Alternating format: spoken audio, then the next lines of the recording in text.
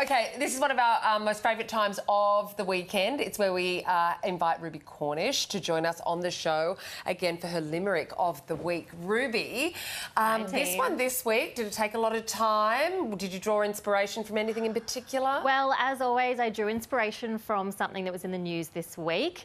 I don't want to give away what it was because it will reveal itself as the poem goes, but I will say anyone who did see this story this week would have had to put down whatever they were eating while they were reading it. Okay. It's a bit sick-making. Oh, well, kick it off.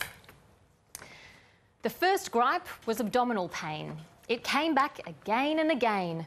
She developed a cough, her sleeping was off, a fever she couldn't explain. Her doctors did all sorts of tests, but the state of her health just regressed.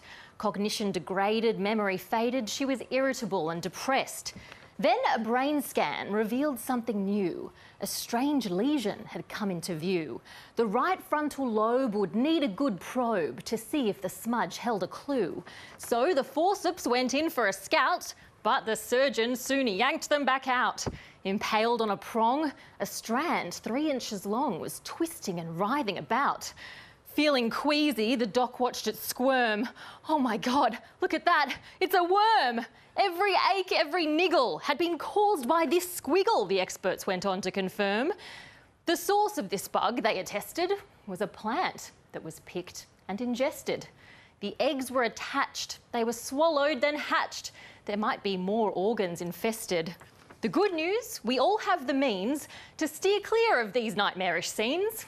To avoid an ordeal from your nice homemade meal, once you harvest them, folks, wash your greens. Oh, we like a little bit of advice at the end. Food hygiene, it's very critical. PSA, yeah. I mean, wasn't that a story that didn't just capture Australia, but the world? Yeah. You know, it went everywhere because it was so extraordinary. Yeah, well, the first time, I mean, usually these eggs are found in pythons and python poo. So it was the first time we'd ever had one of these infest a human and human brain. Oh my gosh, like, can you imagine being that poor woman and waking up and hearing that that's what had been in your head all that time? But she must be so relieved to be free of it. It's unimaginable, unthinkable, but you have done magic with a story that none of us will ever be able to unremember. Yeah.